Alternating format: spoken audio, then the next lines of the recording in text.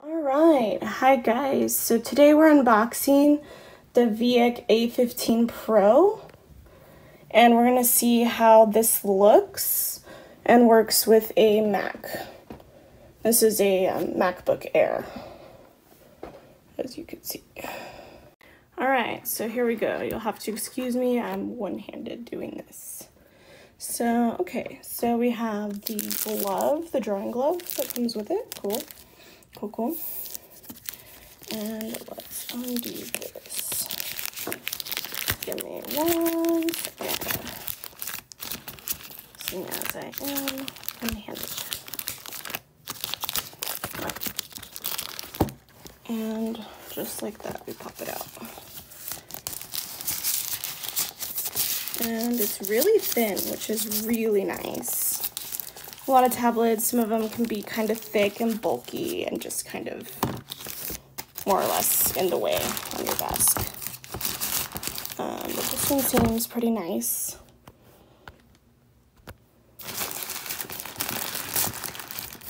And lightweight, which is good because having a lightweight tablet helps a lot. So here we get a closer look. We can see the hotkeys here.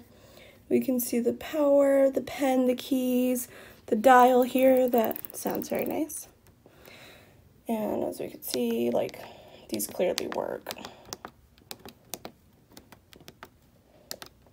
Very nice. And this one works. Got our dial. Very nice. Very nice, lightweight. Really thin. I have tiny baby hands and I can hold this one-handed.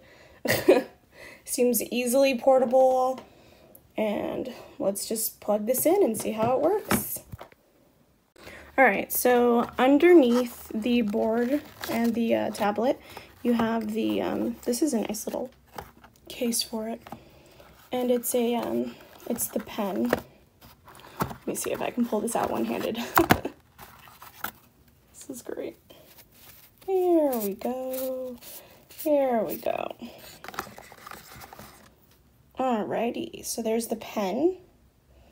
Looks really good, pretty similar to what I'm used to. And the nib looks good. The nib looks really good. So, there's the pen. We have the carry case here. We have the cords here to connect it. We have the driver download. Yay. Good to have a reminder card because sometimes you forget, sometimes you need to reinstall. Good to have that just in case. Alright, let's see, a pen holder. See how that looks. Oh, not bad, not bad. This is the nib case. Look at all those nibs. And these all appear to be, there's a few of them of slightly different sizes, but most of them are the same size. They just look ever so slightly, it's like a little bit smaller. And let's see here, here's the start guide. Let's get that going. Alright, so as you can see here, the power is on. The pen light gets better as soon as you get closer to it. And for this, I'll be using this program. It's called Autodesk Sketchbook. It's an app for Macs.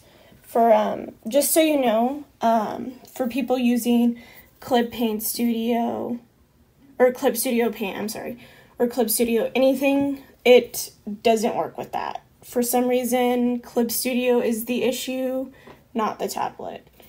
So I'll just show you just a quick little hello so you can see.